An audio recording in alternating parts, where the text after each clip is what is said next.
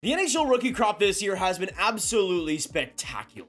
There's players that have been rising above my expectations, but there's also been quite a few duds so far too. But out of the most popular rookies this year in Bedard, Fantilli, Carlsson, Hughes, Mintyukov, Levi, and more, who have been the most impressive and who have been the least impressive? Well, we're going to be grading every major rookie in the NHL this year to see who has been the best and the worst. So make sure you watch till the end for every single grade and hit that subscribe button if you're new for more hockey content just like this all throughout the year. Folks, we got so much content on the prospect side of things with prospect pool rankings, draft rankings for 2024. A lot is going to be happening soon that you won't want to miss. But of course, let's get the grades started today with the most exceptional rookie so far in Connor Bedard of the Chicago Blackhawks. It's actually interesting because he started off kind of at a decent rate, but he has really started to get going since the turn of November started, and he's now the highest scoring rookie. When we look at things with Connor Bedard, of course, as the first overall pick, there was some lofty expectations coming into this year, but I think so far he has absolutely met them. In 14 games, got 9 goals, 4 assists for 13 points,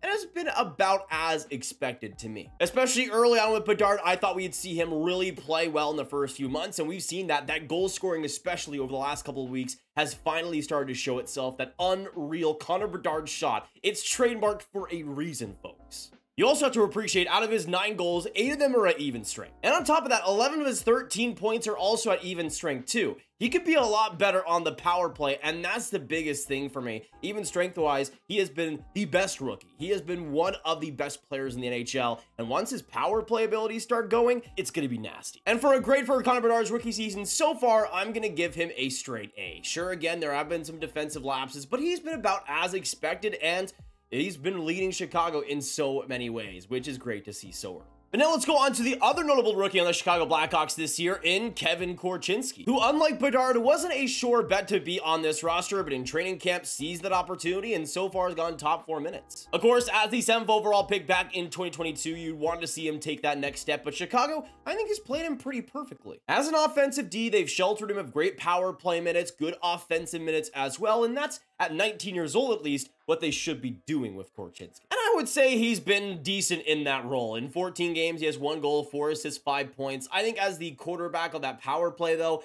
could be doing a much better job, at least with the offensive gifts that he has in his tool set. But still, production for a 19-year-old defenseman, it's not bad. But considering Kevin Korchinski's age, not even turning 20 until likely Chicago's season is completely over in June, I still think he's done pretty solidly. Nothing that's going to blow your mind or anything, but I'm going to give him a B-.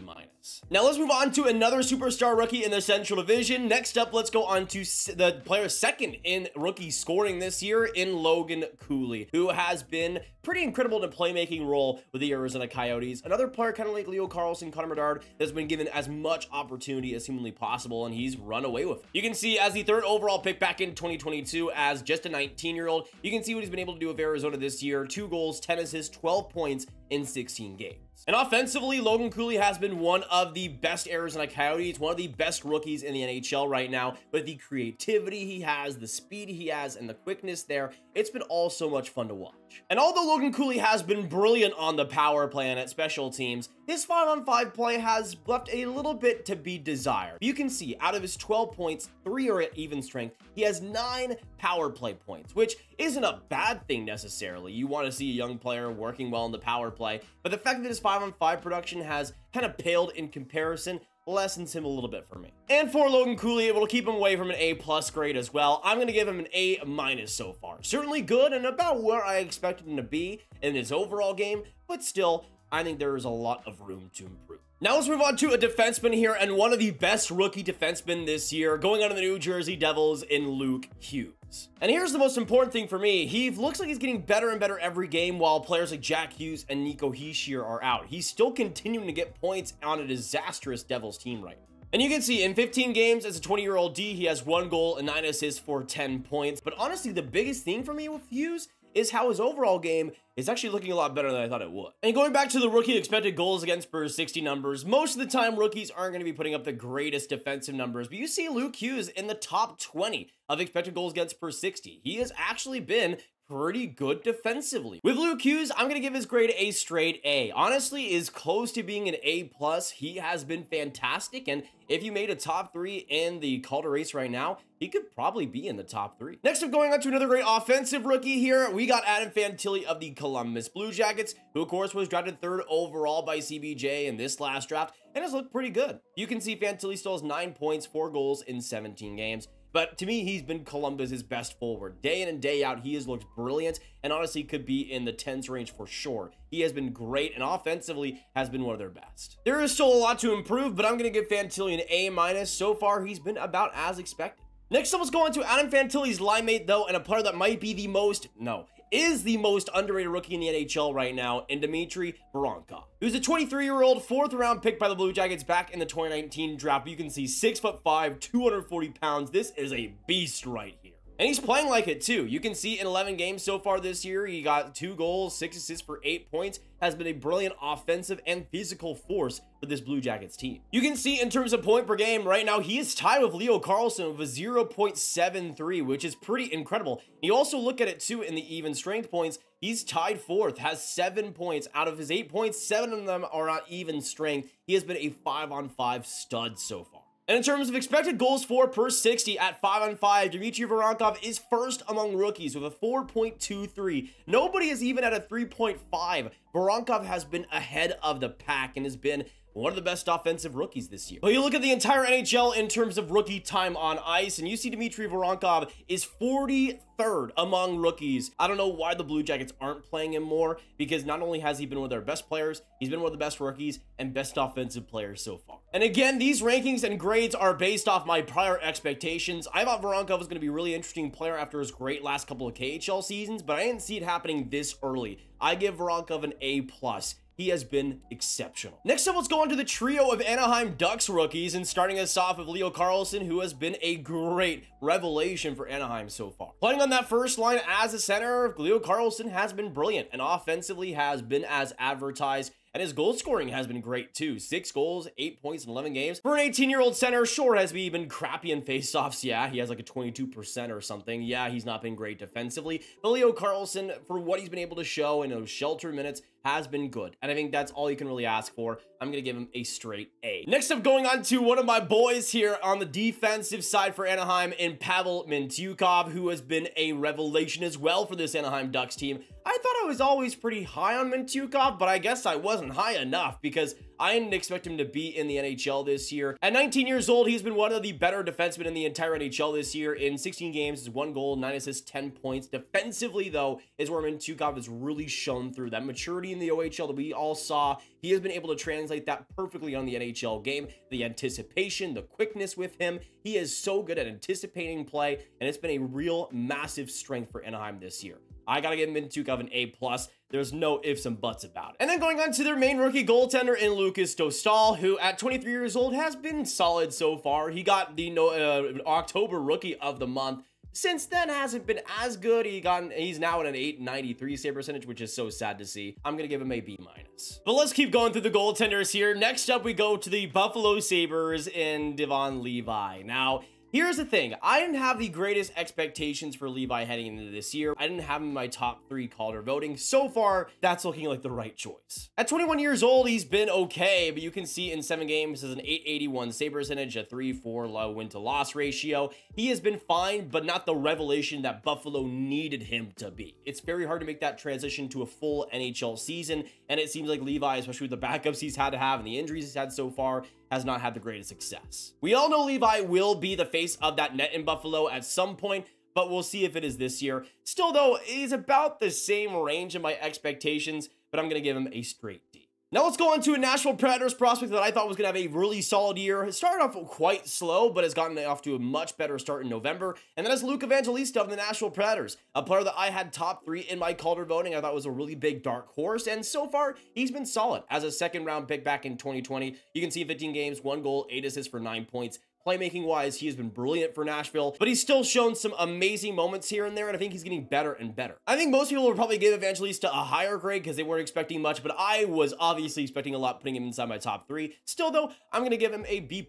He's been good so far. But now let's move on to the Minnesota Wild and their pair of rookies who have been brilliant so far this year. Let's start out with Marco Rossi, who I'm just loving the resurgence of playing those first line minutes, earning those first line minutes. He has been great in that role, and it's great to start to see him finally realize that potential he had back in his draft year. And you can see in 15 games, he has 5 goals, 3 assists for 8 points. So I'm going to give Rossi an A- so far, but I definitely think there could be even more finishing on top of this. I think we could see him get more and more points as the season goes on. But let's go on to a Wild rookie who has been one of the best defensive players in the entire league this year in Brock Faber. As a 21-year-old, in 15 games, he has 1 goal, 5 assists for 6 points. Could honestly have more point production, but really, that's not the be-all, end-all with him. You can see among all rookies in expected goals against per 60 at 5-on-5, Brock Faber is the 7th best defensively. He has been an absolute beast, but considering the amount of minutes he's been given, the amount of opportunity, the fact that he has been this elite and dominant defensively deserves all the praise in the world. He's probably not going to get the love or the adoration that players like Hughes and Pavel Mintyukov will get, but dang it, Brock Faber has been brilliant for this Minnesota Wild team. I got to give him an A+. He has been exceptional. Let's keep going through these rookies here, and next up, let's go on to the Toronto Maple Leafs and one of their better offensive players in Matthew Knies, who has been solid so far this year. Been about that top 10 range of the rookie class, which was to be expected. You can see this year in 15 games, is 4 goals, 4 assists for 8 points. He's been solid, a good physical force, been great on that middle 6 too, and to be about as expected. I'm going to give him a straight B. Now let's move on to another Matthew here, and a Matthew that has been exceptional as well. This time for the Boston Bruins. Let's move on to Matthew Poitras, who has been unreal. But I mean, Poitras has been insane this year. Compared to my expectations, I never saw him being in the NHL this season, but you can see what he's been able to do. 15 games, 4 goals, 4 assists for 8 points. He's so smart, though, so quick on pucks, and that determination has really created such a great environment for him already. He's already looking like one of the best Cs on the Bruins, one of the best players on the Bruins. You got to give him an A+.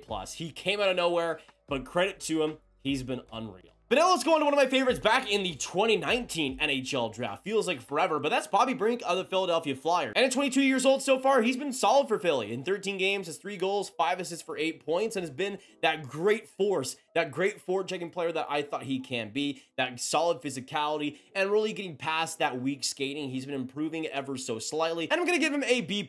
For Philly, looking like a solid second-line player for the future.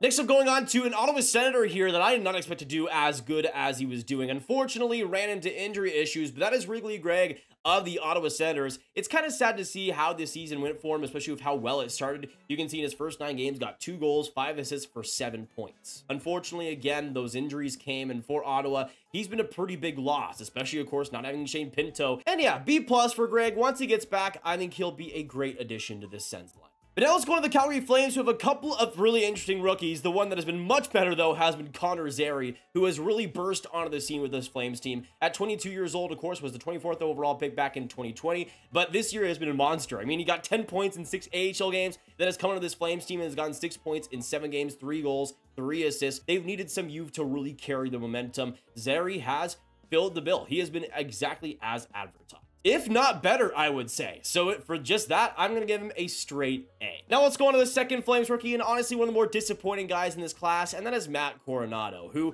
came onto this Flames roster basically getting a top 6 role and didn't really do much with it. Another first-round pick by the Flames, 13th overall back in 2021. You can see in 10 games, he had 1 goal, 1 assist, 2 points. Was a disaster defensively and really didn't look home in the NHL level. It didn't really feel like he fit in the NHL, and I gotta give him an F. He definitely was looking a lot better than what we saw in his first 10 games. Let's go on to the last couple rookies to mention here today, and let's go on to the last couple of goalies here. First up is Joseph Woll of the Toronto Maple Leafs, who has been pretty solid, and I thought he would be pretty solid this year. I thought he would be in a great position, but has already taken Ilya Samsonov's spot, which isn't necessarily hard with how Samsonov has played, but still, Woll at age 25 has been good. A 908 save percentage, one of the better goalies in terms of goals saved above expected. He's been a solid starter so far with Toronto, which considering his age is all you can really ask for. I'm going to give Joseph Woll a straight A. So far, he's been the goaltender that Toronto has needed. Let's go on to a player, though, that definitely has been a lot more disappointing to me, and that has been Joel Hofer. Now, he got absolutely lit up by the Sharks, was looking a lot better before that game, but I thought he was going to come in